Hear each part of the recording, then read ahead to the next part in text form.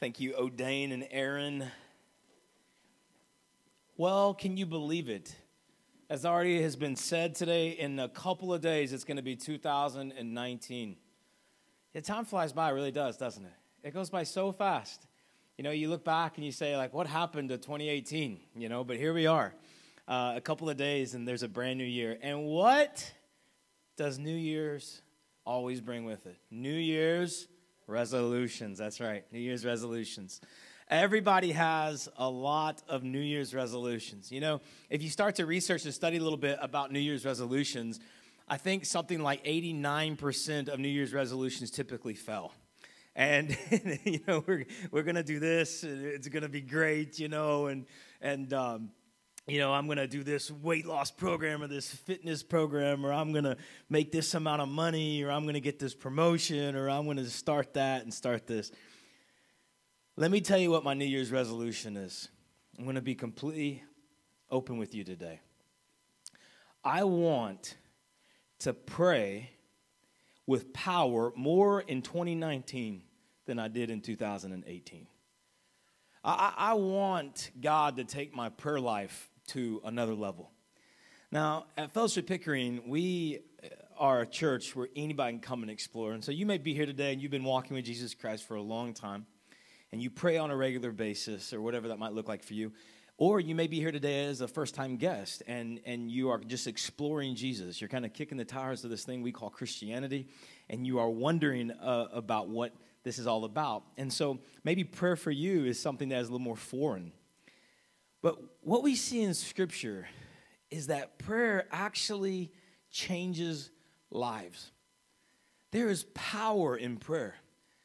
And when we look at prayer in Scripture, we see God's hand on people in a unique, specific way. And let me just say this kind of before we get started. Raise your hand this morning if you're ever tempted to sin. Raise your hand if you're ever tempted to sin. If you don't have your hand raised, you're what we call a liar in the dictionary. All right? We're all tempted to sin. We're all tempted to lust. We're all tempted to maybe steal or overeat or whatever it might be, right? Like we were all tempted at some point or another. But Luke chapter 22, verse 40 says this.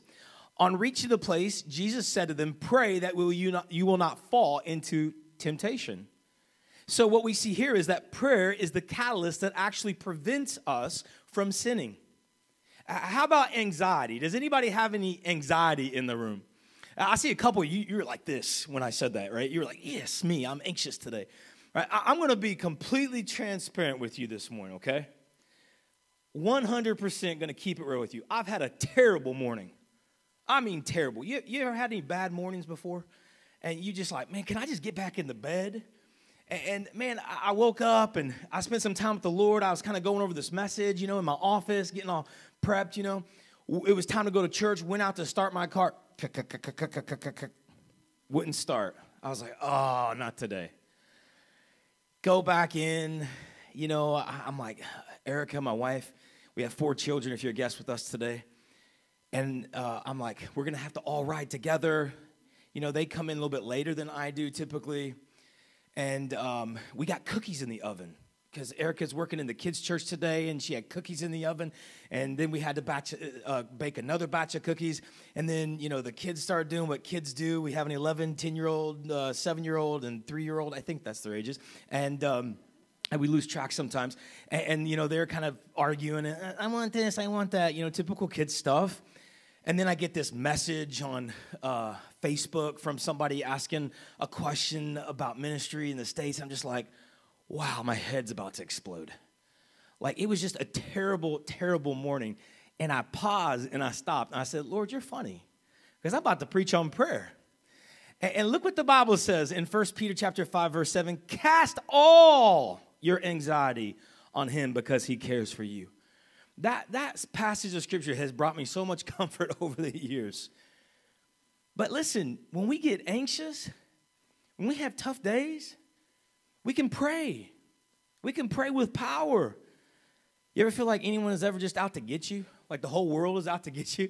It's like you against the world. You go to work and like your coworkers are like, you literally think they're conspiring against you in the other cubicles or something.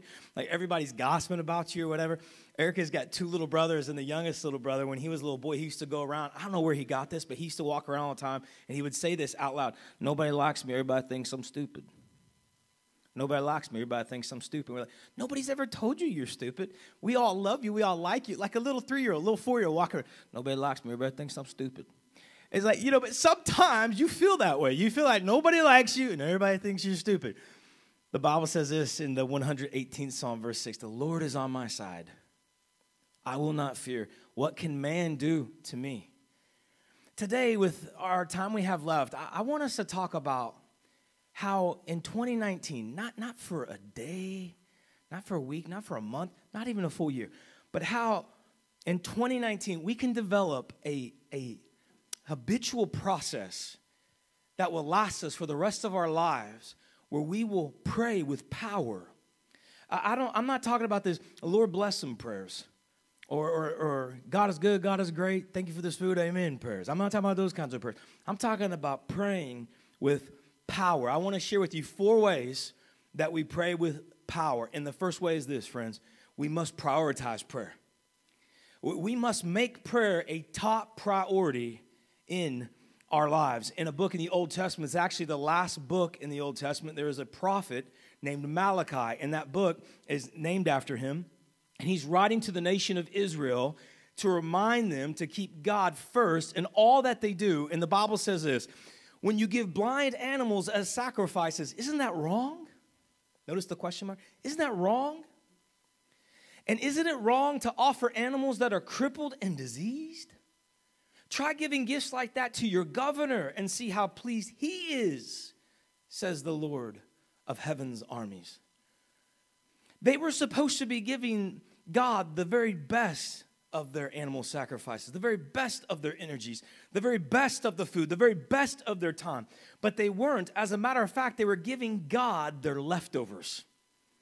They were giving God what was left over after they had given all the best. They'd taken all the good food, they'd taken all the good time, they'd taken all the good energy, and they're saying there's this little bit left over. I'm just going to kind of push it over here and try to serve it up to a holy, righteous, just God.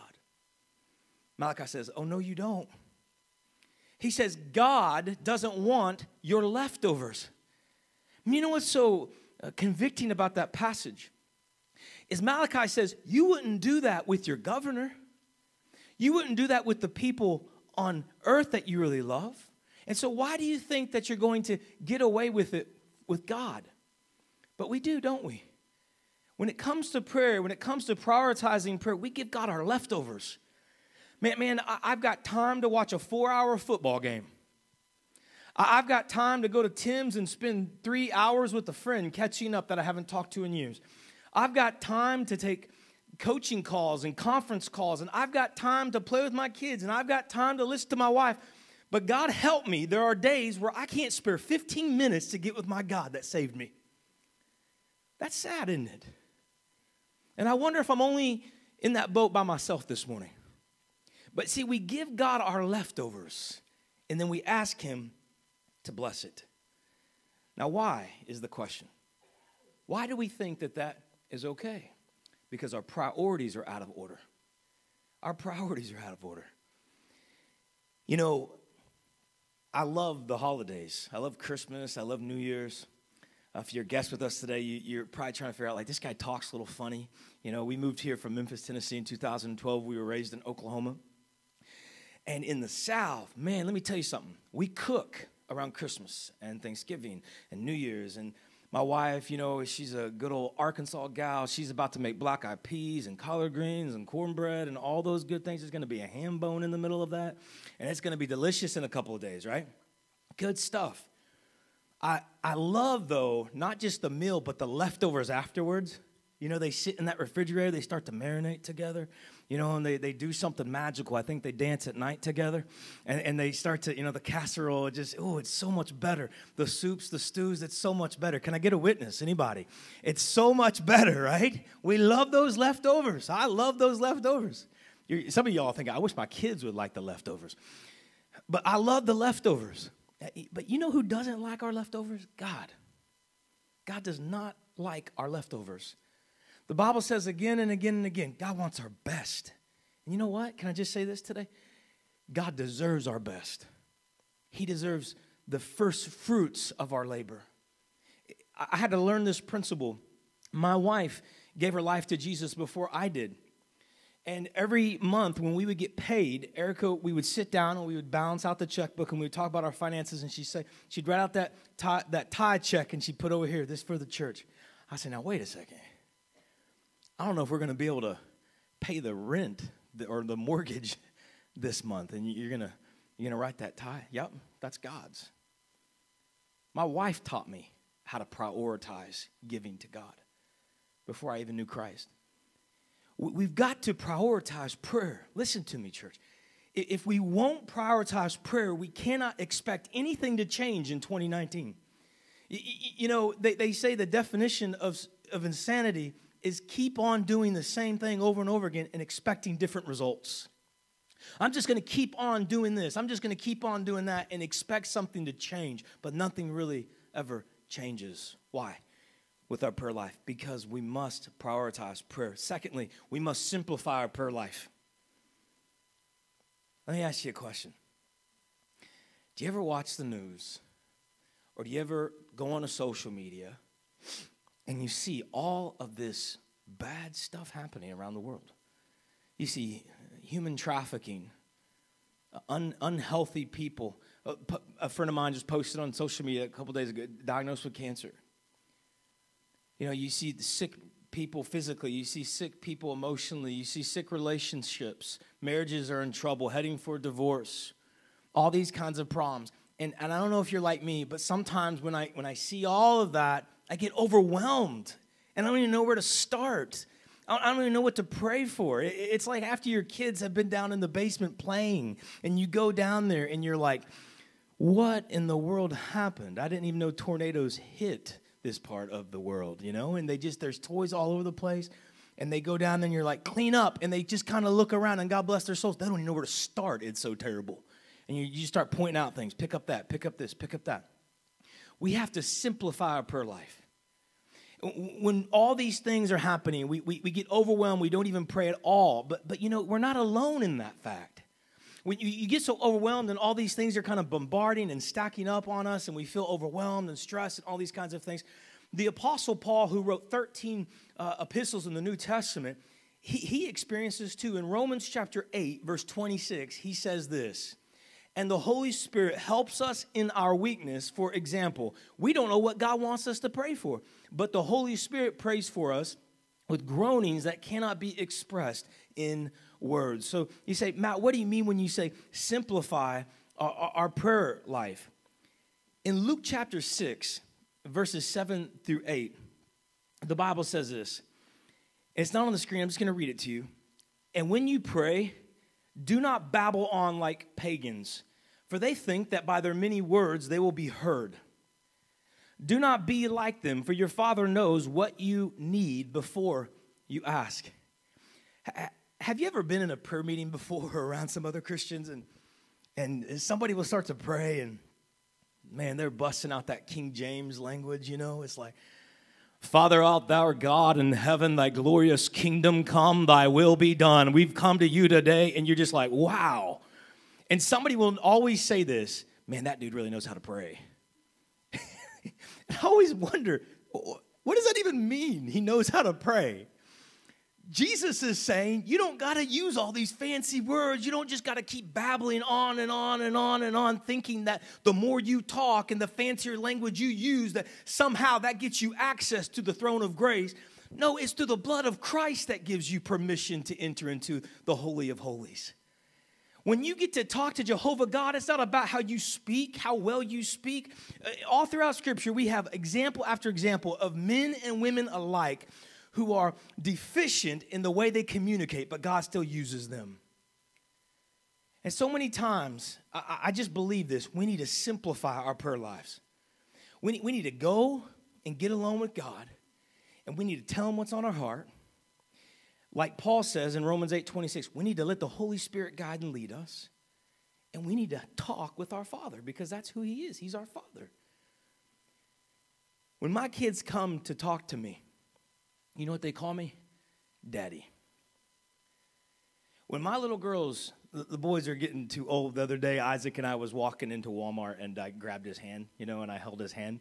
And he's like, "What are you doing? Hold my hand." I'm like, "Well, buddy, I'm going to hold your hand." And then we were in the van, and we were sitting in the front seat, and I grabbed his hand, and I held his hand. And for a little bit, he let me hold his hand for just a couple minutes. And I went home, and I told Mama, I said, it was so sweet. Isaac was sitting there. I said, it was so sweet. Isaac just reached over and held my hand on the way home today. And he's like, "I didn't do that. You grabbed my hand, But since I've had children, I appreciate and understand the Father's heart so much better. Oh, man. Let me just free some of you up today. Because the reason why you don't pray is because you don't know the Father's character. The Bible says he loves you so much, he sent his only son to die for you. Now, if that's not love, I don't know what is.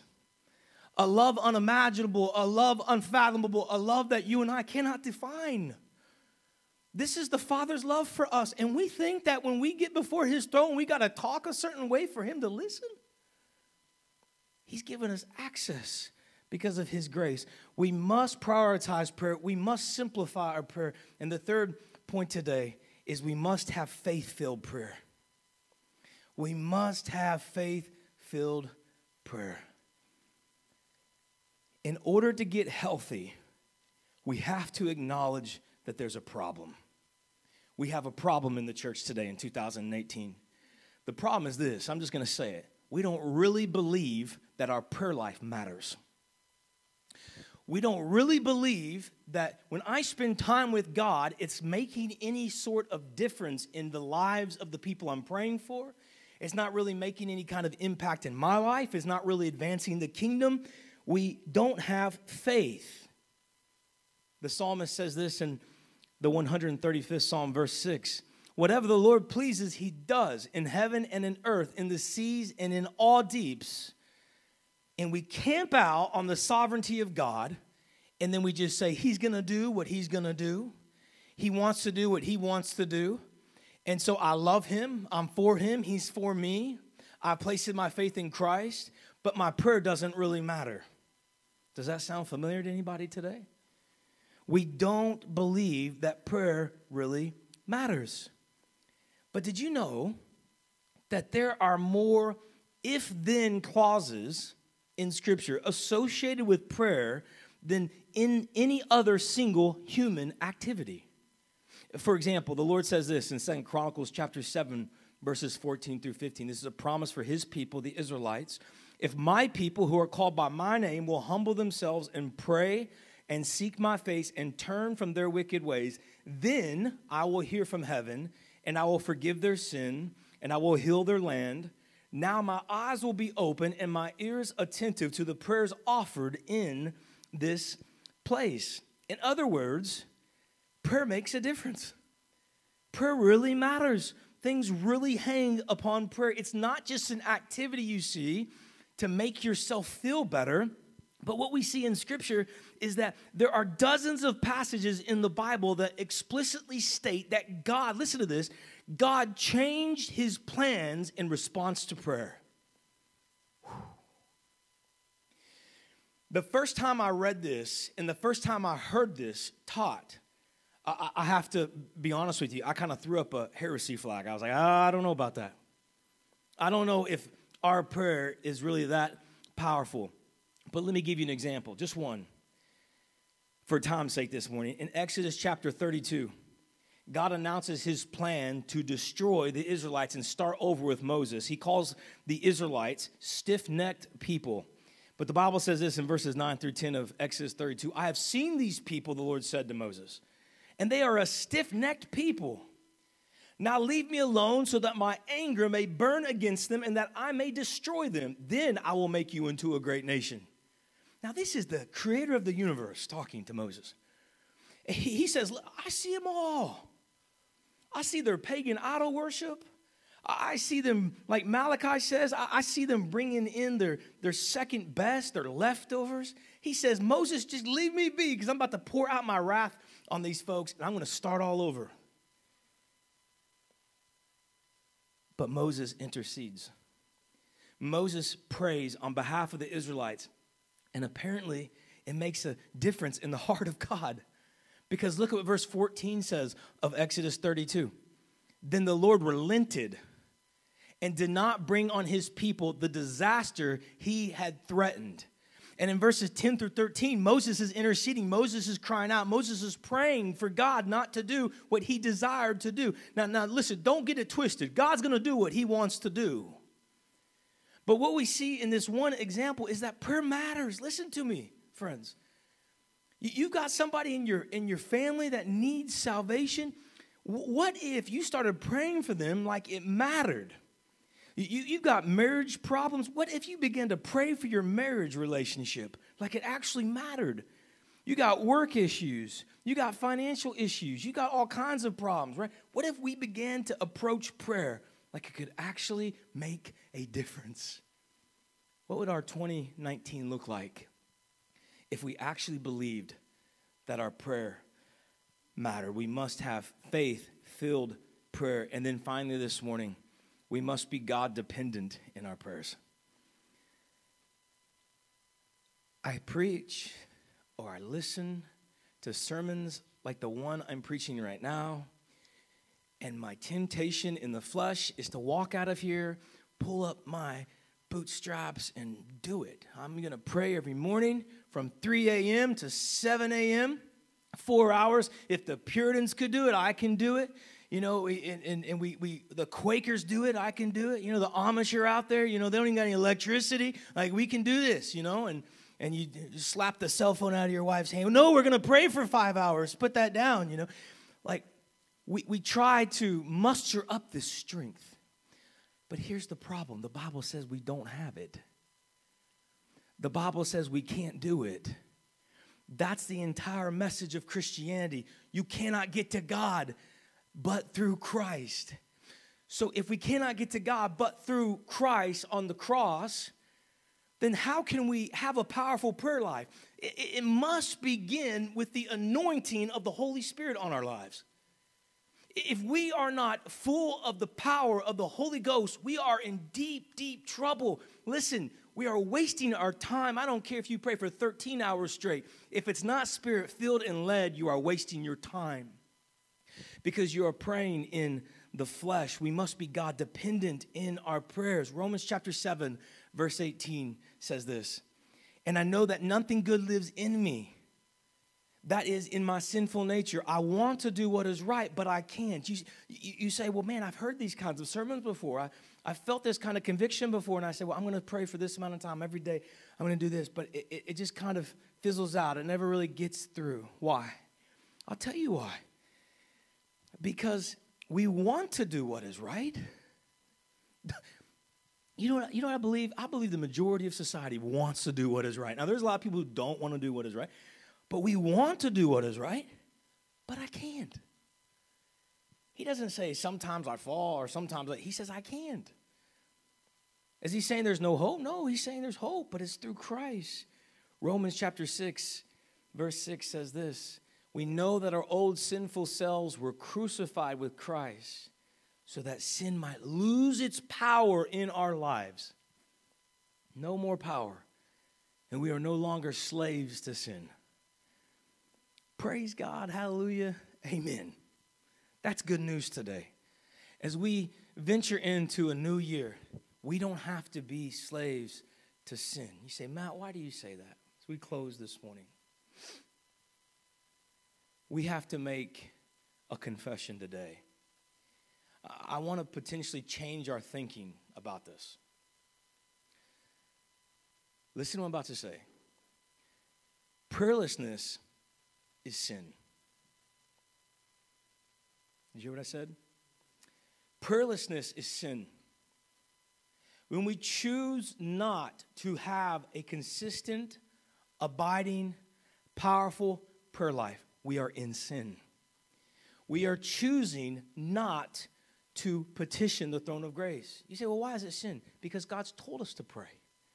God's told us to take all things to him. Andrew Murray is one of my favorite authors of all time. He was a pastor, and he's written all kinds of books. I think I own every one. I love them. He says this, and I quote, "If conscience is to do its work and the contrite heart is to feel its misery, it is necessary that each individual should mention his sin by name. The confession must be severely personal. In a meeting of ministers, there's probably no single sin which each one of us ought to acknowledge with deeper shame. Guilty, verily guilty, than the sin of prayerlessness." Saba, Scott, other pastors and leaders in the room, we get together and there's a meeting and we talk about this, that, and the other. But how much time is actually devoted to prayer?